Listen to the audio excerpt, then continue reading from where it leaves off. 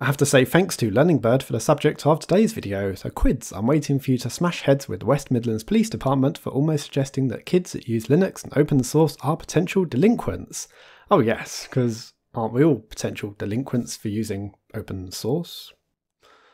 And I have to admit at the time, yeah, I missed that news article and this is a week later, so yeah, it is well and truly old, but there's a few other bits I can talk about with it, and yeah, it does reference there that DistroTube did a video on the subject. I've not watched that, but I'm sure mine will be different.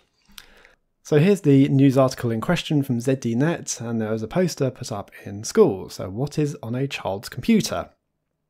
Tor, a browser used to access the dark web. Ooh, the dark web, scary stuff. Virtual machines can hide operating systems not normally found on a computer, like Kali Linux. And Kali Linux is an operating system often used for hacking. Anything else? Any other purposes that have? Penetration testing? Training?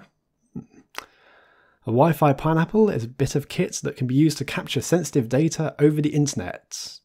No. It's not over the internet. The clue is in the name. It says Wi-Fi, first word. No, it can use to capture data over a Wi-Fi connection. And Discord is a popular communication platform often used to share hacking tips. What? Nothing else at all. Oh dear. A Metasploit is a penetration software that makes hacking simple. No. So if you see any of these on their computer or have a child you think is hacking, let us know so we can give advice and engage them in positive diversions. And thanks to the distraction there for my phone. Okay, but that does lead us to the point in how can you teach someone about a subject who won't necessarily be interested in learning about it? And this goes for IT as a whole, not just for hacking, pen testing. But what West Midlands Police have done here just really is not good.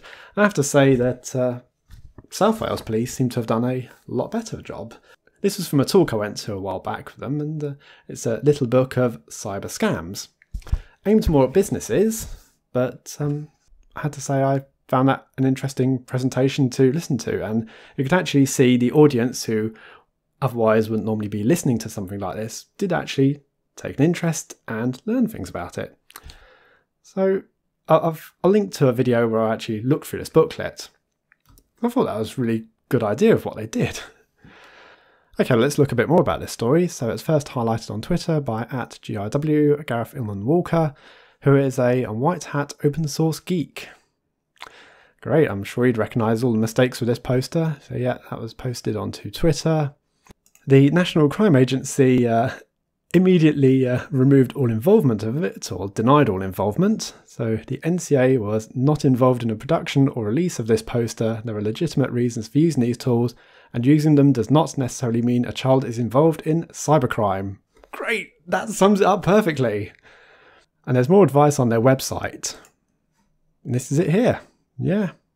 I will admit I've not actually looked through this website before, but they seem to have done a much better job. Well, it's more simpler anyway, and not actually accusing anyone who's using certain software of anything.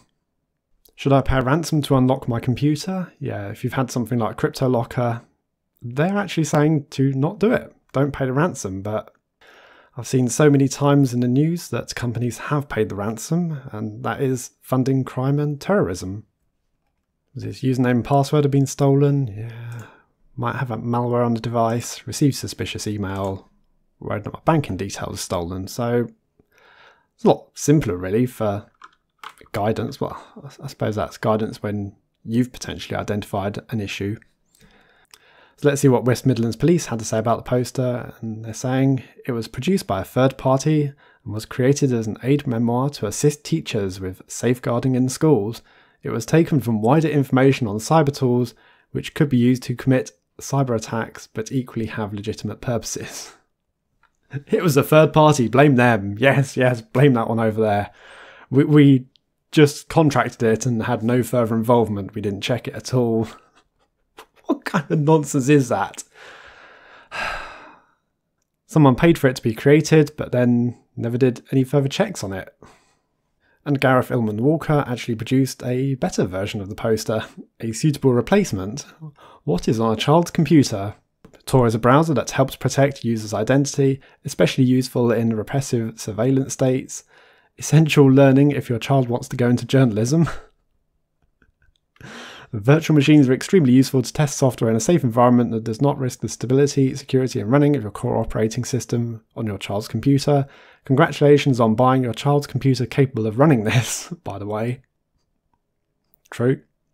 Kali Linux is a Debian-based Linux distribution geared towards security and penetration testing systems and networks. It is used all over the world by professionals to improve the security of organisations, companies and even UK local authorities. Oh yes, what a dig at the West Midlands local authority there. And about Wi-Fi Pineapple, congratulations, your child has taken a healthy interest in Wi-Fi network security and may be able to help you out with weaknesses in your home Wi-Fi. That said, I'd probably be more concerned if your child has one of these where they got the $100 or $200 that they cost. Discord is probably the most popular voice chat server in the world used by gamers. If your child is using this, they're far from likely to be using it to rip people a new one on Fortnite than they are hacking. Metasploit is another framework of penetration testing systems and networks. Like Kali Linux, it too is used all over the world by professionals to test the resilience of vital systems, essential for a modern world to tick over. Yes, very true, all of that. If you see any of these on their computer, with the possible exception of Discord, then congratulations, your child has taken a healthy interest in systems and network security. In the modern world, with increasing threats to vital national systems, your country would need more people with these skills than ever before to protect against malicious actors and hostile states. You may have raised a future hero defending your nation from cyber warfare. Be proud! That is a very nice poster. I think they should use that in the schools. So go on, Walsall Council, use that instead of your other garbage piece of misinformation. Anyway, that was the news about West Midlands Police putting out this utter garbage, saying that all these programmes that have multiple purposes, they're just basically accusing children of hacking. To be honest, I would be encouraging children to take an interest in that subject, because the cybersecurity industry is always getting bigger. It's never getting smaller.